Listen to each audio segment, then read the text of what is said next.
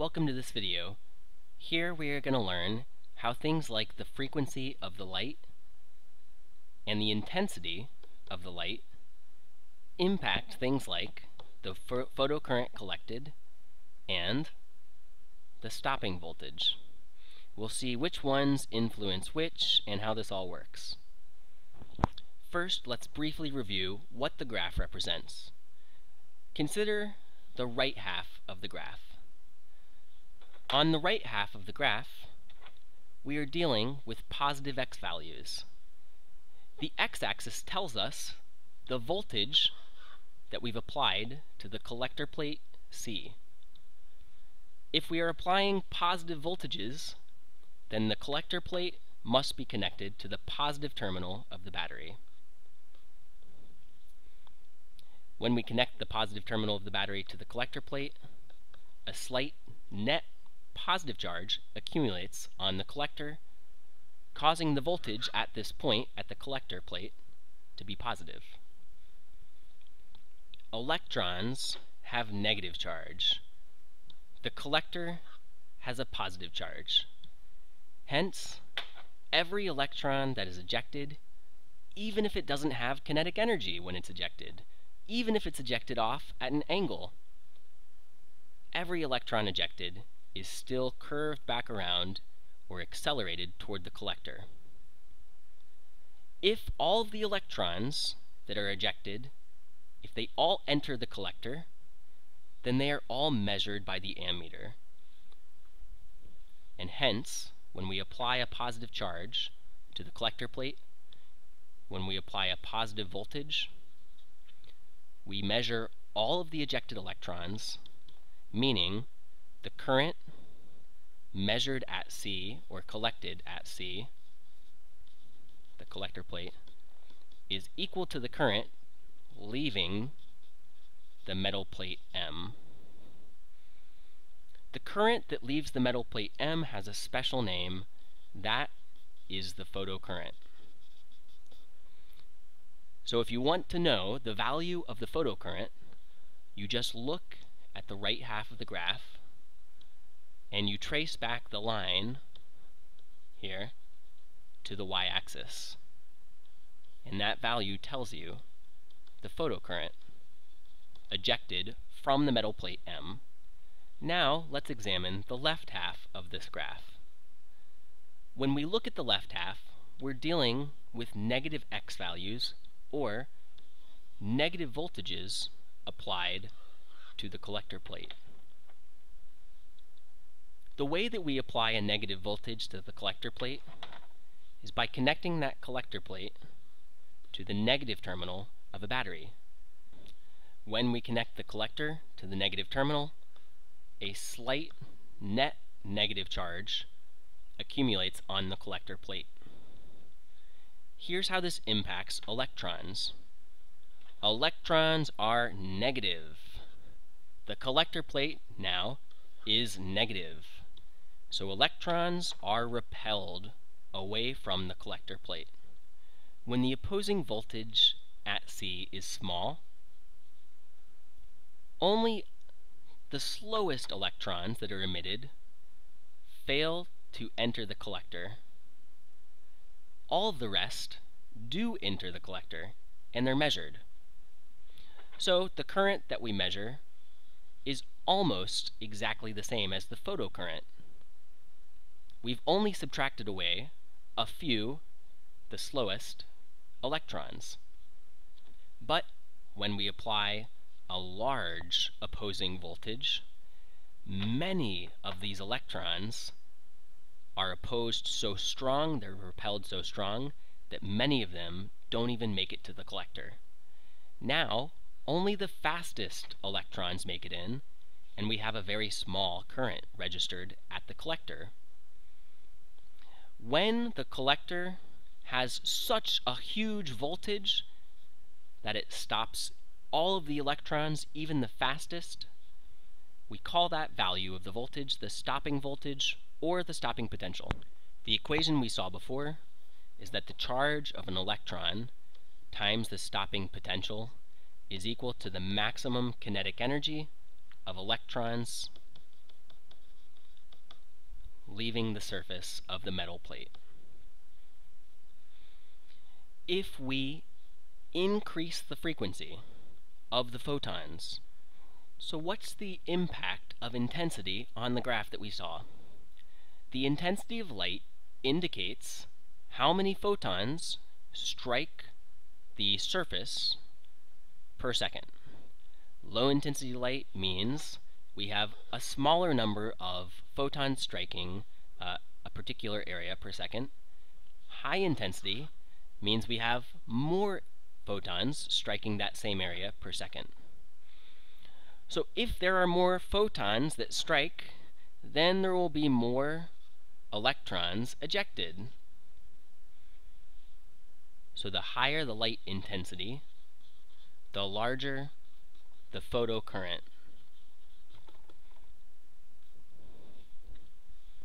Remember, the photocurrent is what we see when we look at the right half of the graph. The higher the photocurrent, the higher the line will be on the right side. Let me try and make that flat. So this represents higher intensity light. If the intensity is lower, then the line levels off at a lower value. Lower intensity of light will produce a graph that looks like this on the right half. So, as we see, changing the intensity of light impacts the photocurrent and affects the right half of this graph. What happens if we change frequency? So what happens if we change the frequency of the light, not the intensity? Frequency has a different impact. High frequency light would be something like ultraviolet as compared to blue, which would be lower in frequency. The higher the frequency of the light, the higher the energy of the photons. And the reason is because one photon has an energy equal to Planck's constant times frequency. So this light, which has a higher frequency, also has a higher photon energy. We can represent the higher photon energy by making up some numbers like 20 electron volts and 10. When the higher energy photon strikes the electron, it will be ejected with more kinetic energy.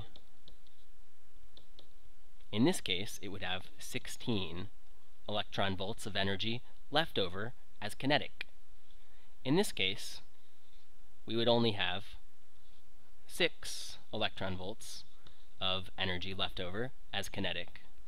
And so the electron would be a little bit slower moving on the right side with lower frequency. The lower the frequency, the lower the maximum kinetic energy of the electron that's ejected. We know that the kinetic energy has a maximum value equal to the charge of an electron times the stopping voltage. That means that the lower the kinetic energy maximum value, the lower the stopping voltage will have to be to halt all of those electrons. We see that the lower the frequency, the lower the stopping voltage. How does that impact our graph? Well, if the electrons have less kinetic energy, they will be easier to stop with a smaller voltage. Hence, the stopping voltage will be a little bit smaller on the graph. And the graph would do something, move up from there. If we have a higher frequency of light shining on the metal surface, then the electrons will have more kinetic energy and it will require a bigger opposing voltage to stop those electrons. So the graph will level off or go to 0 at that larger a voltage. So what we find is that the intensity of the light impacts the right half of the graph, and the stopping voltage, or the frequency of light, impacts the left half of the graph. As a final exercise, let's say we conduct 2 photoelectric effect experiments with the same metal surface. The only difference is that between the 2 experiments, we change the intensity of light and we change the frequency of light. The data that we collect when we apply a wide range of voltages to the collector is shown here for both experiments A and also the second B. Now the first question. In which experiment was light intensity higher? The graph doesn't tell me what the value was of light intensity. What I get from this graph is two things. I get the photocurrent, and I can also get the stopping voltage. I get the photocurrent from the right half of the graph. The higher the photocurrent, the higher the intensity of light. So, graph B, shows a higher photocurrent. Therefore, in experiment B, we had a higher intensity of light.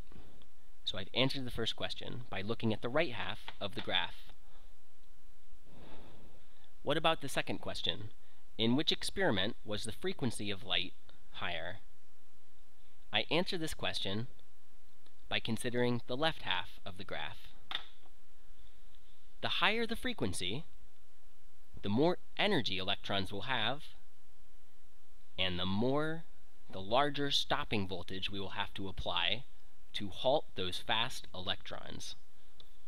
In other words, the higher the stopping voltage, the higher the frequency. We see that A has a much larger opposing voltage, B has a smaller stopping voltage, and so the answer is A, because the stopping voltage is higher for A. Here's the last question we'll answer as our final exercise. We're shown a graph with some data that has been collected in a photoelectric effect experiment. Draw what the graph would look like if the frequency of the light were lower and the light intensity had been higher. If the frequency is lower, then so will be the stopping voltage. If the light intensity were higher, then so would be the current. So let me mark a lower frequency. So let me mark a lower stopping voltage. Right, that's a lower stopping voltage than this stopping voltage. Now let me mark if the intensity were higher, let me mark a higher photocurrent. And then from there, I just connect by following the same kind of shape. Something like that.